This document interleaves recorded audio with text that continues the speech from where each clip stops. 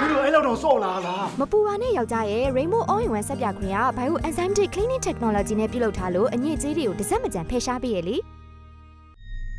ရာသီတုပ်ကွေးရောဂါကာကွယ်ဆေးတွေကိုအခုစက်တင်ဘာလတတိယပတ်မှာစတင်ထိုးပေးနေပြီဖြစ်တယ်လို့သတင်းရရှိပါတယ်။ရောဂါဖြစ်ပွားမှုနဲ့သေဆုံးမှုနှုန်းများတဲ့မြို့နယ်တွေကကိုဝင်ဆောင်မိခင်တွေနဲ့၃နှစ်အောက်ကလေးငယ်တွေကိုဦးစားပေးထိုးနှံပေးတာဖြစ်တယ်လို့ပြည်သူ့ကျန်းမာရေးဦးစီးဌာန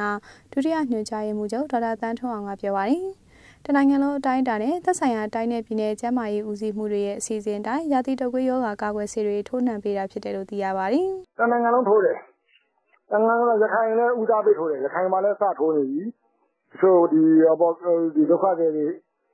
ခံနေထိုးတယ်။နောက်တစ်ချိန်အကုန်မှာပဲတိုင်းနယ်ပြည်နယ်18ခုပေါ့။ရှ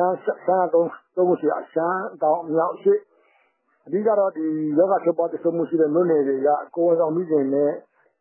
တနည်းက3နှစ်ကလေးများကိုဦးစားပေးအနေနဲ့ထိုးပေးနေပါတယ်။တိုင်းနယ်ပြည်နယ်တစ်ခုမတူဘူးသူအစီအစဉ်ကလေသူတို့ထိုးရလဲထားပြကာဝတ်ထားပြမရှိတာတို့ရှိတာတို့မူတည်ပြီးတော့သူတိုင်းရဲ့ပြည်ရဲ့ဦးစီးမှုတွေရဲ့အစီအစဉ်နဲ့ပဲထိုးနေတာပေါ့နော်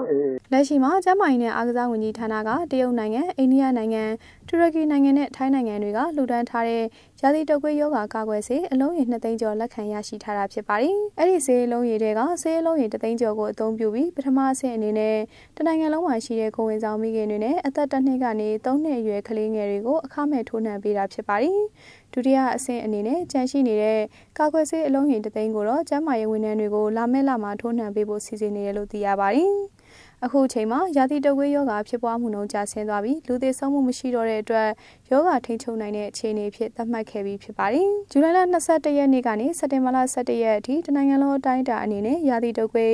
H1N1 ရောဂါပိုးတွေ့လူနာ398ဦးရှိခဲ့ပြီး38ဦးသေဆုံးခဲ့တယ်လို့ကျန်းမာရေးနဲ့အားကစားဝန်ကြီးဌာနကသတင်းထုတ်ပြန်ထားပါတယ်။